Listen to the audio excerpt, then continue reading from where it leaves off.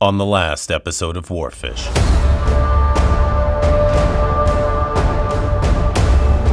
We were night diving with some blue and Mako sharks and discovered they could sense something in the dark. We couldn't.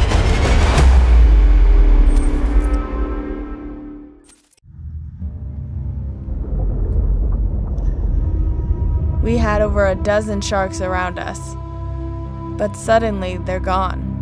Where are they going? I don't know why they all left.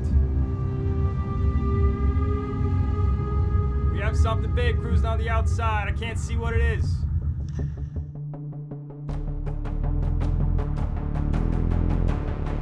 Mako!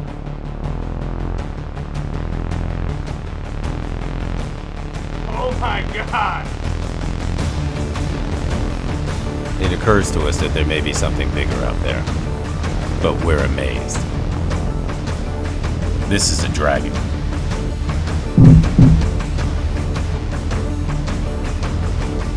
A Mako, all of 12 feet long.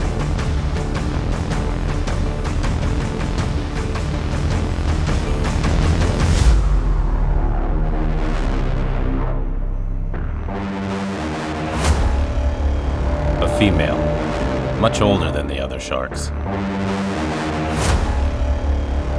She's very curious and wants to know what we are.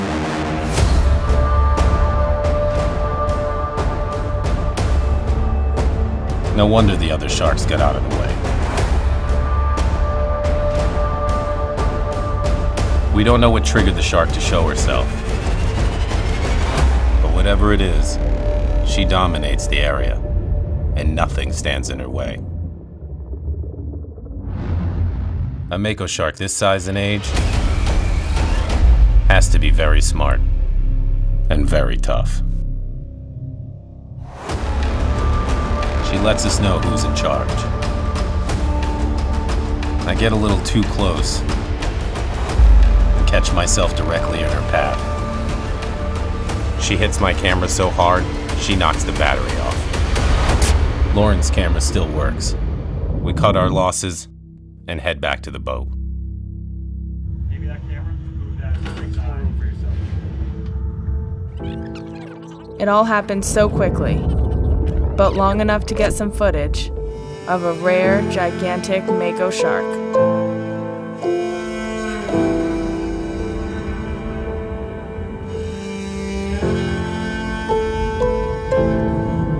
With every pass, you could see she was sizing us up. I wonder what she made of us.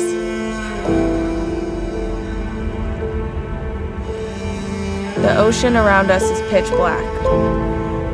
The sharks don't just use their sight. They can literally sense each other in the dark.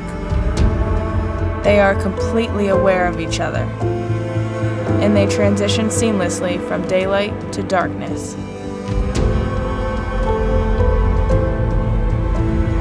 We ultimately found a shark that outmeasured the rest. We ventured beyond the horizon, not knowing what to expect. It's the only way to observe the lives they live. Mako sharks are endangered, and at this size, very rare. But with just a little awareness, we can keep these apex predators out there doing what they do best: ruling our oceans.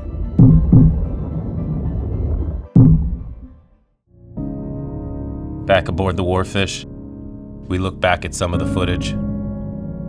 We can't believe some of the moments we've documented.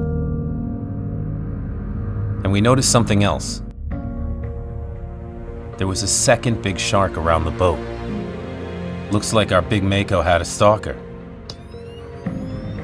Stay out long enough, quietly wait and watch, and you'll see amazing things. There were two big sharks together. As we start our engine, she makes one last pass, as if to say goodbye. As the sun starts to make its way over the horizon, we reset our gear, plot our course, and steam ahead to our next mission.